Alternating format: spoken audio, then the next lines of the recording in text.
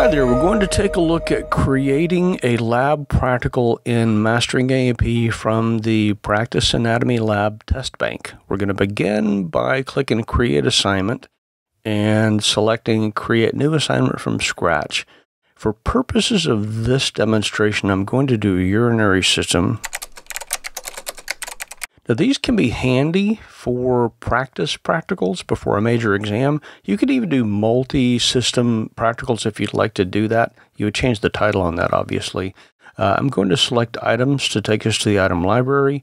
And here we need to switch away from the textbook and go to the Practice Anatomy Lab Test Bank. Ignore the big list. I've got special superpowers. And we want to go to the anatomical models. Please note, though, if you're teaching A&P 1, we've got great histology images here. I'm going to go to anatomical models, and since I said urinary system, we'll go over to that. And you'll see right away I've got 39 possible items I can ask about, but don't get ahead of yourself, because that actually includes multiple answer types. For a honest-to-goodness lab practical, I want simple text. So we're going to do that. And now we simply need to scroll through and see if the item is actually in our lab book before we can ask this. Adrenal gland is not, so I'll leave that out.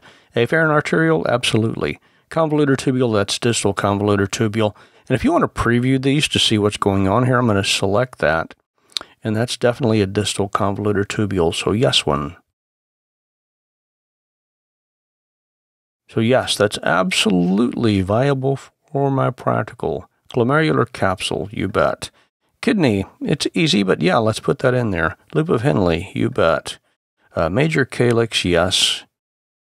Major calyx functional anatomy, that's not an identification question, but you might want to consider. Let's look and see what that has. The highlighted structure contains what fluid? You know what? That might be worth considering. I'm going to leave it out of this practical, though. Membranous urethra, be careful. In our lab book, we only have that one in the reproductive system, so I'm not going to ask that yet. Minor calyx, you bet. Keep on scrolling. Podocyte, not in our lab book, I'm not going to ask that. Renal artery, you bet. Renal cortex, renal pyramid, renal vein. Yes, that's in our lab book. Ureter, yes. Ureter functional anatomy, I'm not going to mess with that right now. Urethra, yes. And that looks like it's all we have available. You can actually create custom items if you want, and I can show you in a separate video how to make custom questions if you care to take photos of models in our lab. But for now, let's hit save.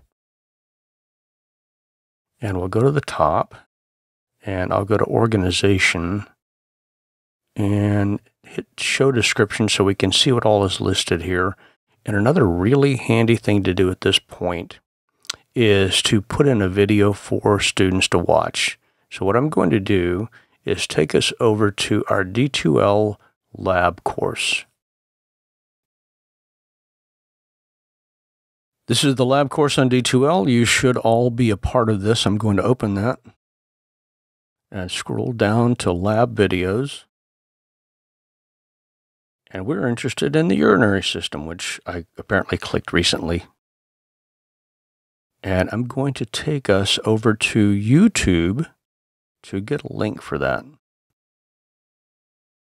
Let's grab a link to that by clicking Share and Copy. And then back over on our practical, I'm going to find the first question, check the box by that, and add a message above that. And there I'm going to type, before you work on this assignment, please watch this video. Then I will highlight watch this video, click on the URL link, paste the URL in, and click OK. And just to make this more visible, I'm going to highlight all of that. And under formatting, make this huge text so it's a lot easier for students to see.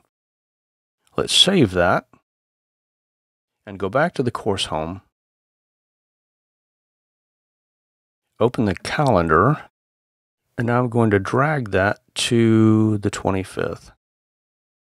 We'll save that, and that has now been assigned to my students. When I click that and open in student view, My students will see this big announcement. Before you work on this, please watch this video.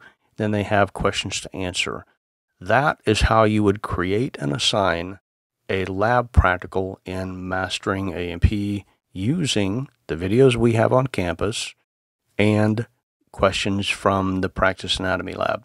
I hope this helps.